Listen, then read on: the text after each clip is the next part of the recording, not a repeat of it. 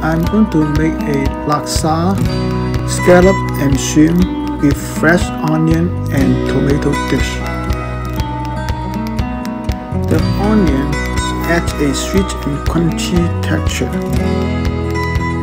and the wet tomatoes add beauties and taste that mix well with the seafood and Lak Sa ingredients.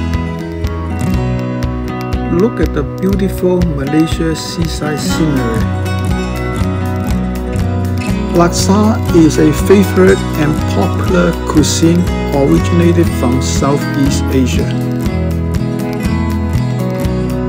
such as countries Malaysia and Thailand. Lak Sa had a complex flavor that included red chili, onion, garlic, galanga, lemongrass, dry shrimp, peanut, coconut milk, and more. It can be made like a soup dish or a saucy dish. I am making a saucy dish today. I cut up the onion and tomato into pieces. Put the fresh shrimp and fresh scallop into a marinade bowl. Marinate it with sugar, garlic powder, a little bit of salt, and cooking oil. This is after I put the marinades into the marinade bowl. Now let's start cooking.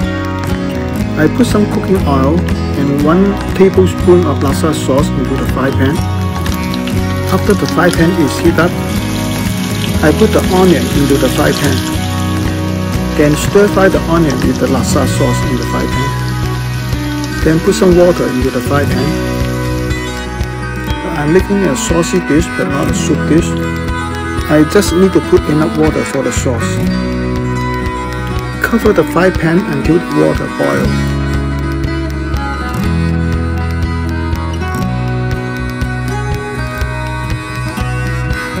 I taste test the Lak Sa sauce to see if there's enough flavor and decided to add 1 more spoon of Lak Sa sauce. Mix in the Lak Sa sauce. Now add in the shrimp and the scallop. Mix the shrimp and scallop with the sauce. Now add in the tomatoes. Mix the tomatoes and then cover the wok for a minute. After the tomato is cooked, then the dish is done.